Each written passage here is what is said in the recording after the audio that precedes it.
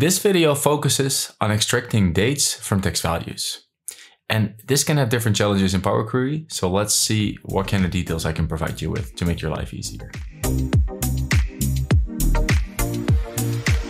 So it may be that you're working with a data set that actually has your date values in a very funny format. And Power Query sometimes recognizes that, like when you change the data type, but more often than not, actually there might be some difficulties. So let's delve into how we can work with those dates when they're hidden in text values and how you can extract them so you can better work with them in your data set. So the first dates I want to show you are in set 1 and they look as follows. So for example, the first line shows the year and then the month and then the days. And the other versions we have sometimes have a dash there, sometimes they have a dot. Sometimes the order is just slightly different. And let's see what Power Query does with this by default. So if we want these to be like dates, you could, for example, say that you want to change the data type here and it recognizes them all. But for our example, let's add a custom column. We're going to call this one date. And this video will focus on the function called date.fromtext. And the date.fromtext function requires a single, the first argument for sure, it's mandatory. And then it optionally has a second argument, which we will look at in a little bit. So provide it with a text value first. And what it will do is it will try to convert the text value to a date. And in this case, when we look at it, all of the transformations here were successful. So as you can see, a lot of dates are actually recognized. But even though it looks like there's a lot of variations, let's have a look at set number 2. So set number 2 looks similar at first sight. So also with days, months, and years. It's just in a different order or with a different separator. Now let's see what happens when we do the same thing here. So we can again do date from text. And we will reference the first text column. And then again, we will write, this should be a date. Now in this case, all of the transformations that Power Query tried by default have failed. Now your result may look different because this is always done by default with the culture in your system. So if it's configured for English, it will try to do it based on an English culture. And if you're in a different country, it might just do it in a different way. So results might be slightly different, but for the example, I just want to show you that sometimes the transformations don't work. However, we can start making the transformation more successful by using the optional second parameter. So let's move this to a new line. What can we do to make this work? So the function allows you to have a second argument, which is the options parameter. And it allows you to give a format of your date, even though it's in a text now.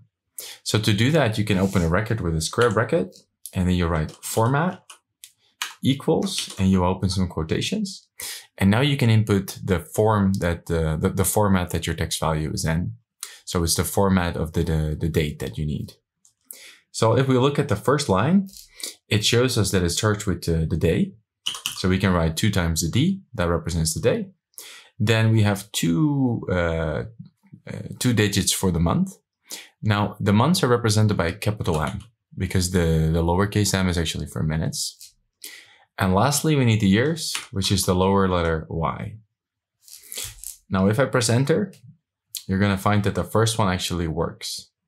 Now, the formatting only worked for the first one because each formatting on these cells is different. And you can just make some slight adjustments to make it work for others. So for the next line, for example, it starts with a month and we can move the day here. Now we go to the third one. It actually starts with a year. And from the year, it goes to the day. And then it goes to the month. So you see the third one works. Now you can do the same for month, day, year, year. And then we remove the rest. And now we move to, let's see. I made a mistake of the lowercase m's here. So change that to the capital M. And then actually the fourth one also works. And you can change that around. It even works with custom characters like on line 7. On line 7, we have a separator of a dot and a star. And we have another dot and star. And it's about days.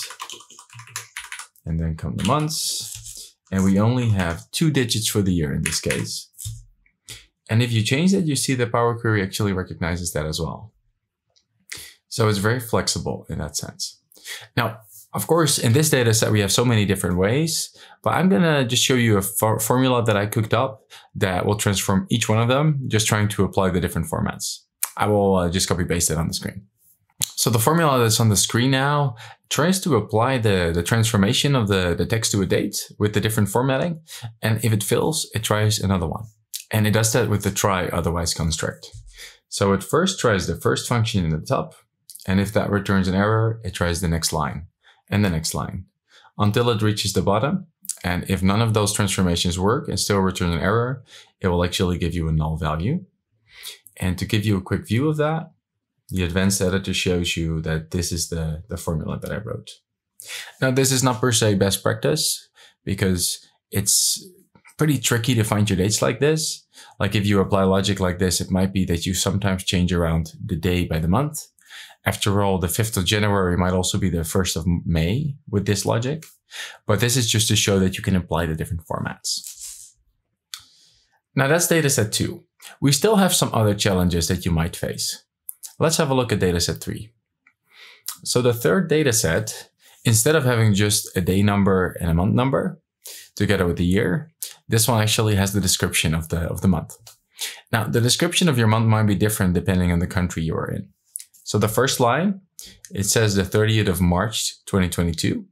And that is because MRT is the short way to show your month in the Dutch language. And going to the next line, Maart is the long way to show your month in the Dutch language for March. And the third one shows one that is for French. Now, if Power Query tries to transform this, I will show you. We can create a custom column. And again, we will write date from text. Then, of course, we take the date, the text value that we have. And now let's start out by the format that we need. So our format equals, so we have the day, then we have the capital M's 3 times for a short month, and we have the year 4 digits. Now, if Power Query recognized all of this, then we should be fine right now. But as you can see, there's an error, and that error says that Power Query doesn't know how to transform this to a date. It has tried that automatically with the culture of my system. So if you want to force another culture for the comparison, you can actually adjust the function a bit more. So let's move this line to a clean one. And what you do is within the record that we created in the second argument, you can write a comma, and then you can write culture equals, and then you can write the short version of the culture of the country you want to compare. So for the Netherlands, that's quotations, and you write NL. And now the top one actually works. And if you want to try that one for the next line, it actually shows the month in the long version. You can write another capital M, and that also works. And for the last line, I put the month June there for the French culture. So you can change this to French, and you'll find that the last line also works. So what have you learned here? First of all, that the date from text function transforms your text values on, it just tries it best based on the culture of your system. And if that works, you're done. Second of all, if that doesn't work, you can indicate a formatting string using the Y, M, and D. Now, of course, most of your situations will then be solved. But last of all, if you don't want to depend on the culture of the system you're performing things on, you can even provide the date from text function with a culture. And this will make your query more robust and make sure that it works on any different system that you work with. And with that, I actually think you can tackle most of the problems you have extracting dates from your text values. I hope that worked. Let me know if there's any other issues you have with extracting date values from text. Perhaps I missed something. Perhaps you know a better way. Well, let me know down in the comments. And if you have any suggestions for other challenges that you want to have solved, also just drop it in the comments and I'll see if I can respond. See you on the next one.